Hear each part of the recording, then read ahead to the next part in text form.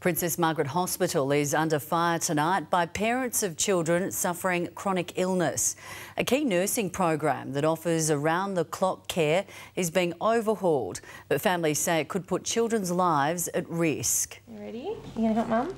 4-year-old Mark Collins has a rare brain disorder and needs constant care. His lifeline, a 24-hour program with specialised nurses at Princess Margaret Hospital.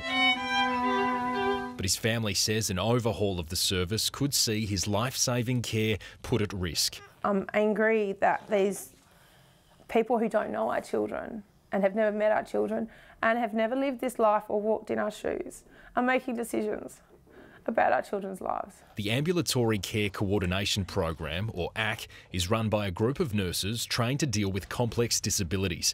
The nurses, a single point of contact, familiar with Mark's condition and medical history, as well as dozens of other children. They've saved his life many a time, and they've saved pretty much every child in that program's life at one time or another. Just from simple things of coordinating appointments and coordinating care within the hospital to being there for us at those 2 a.m. moments where you don't know which way to turn. Mark's parents and more than 100 other families are now terrified, told the program is being phased out, part of a restructure, as services move to the new Perth Children's Hospital. Princess Margaret Hospital says the new system will provide specialist care for more children in need, but for families already in the program, their biggest fear is that they'll have nowhere to turn to in an after-hours emergency.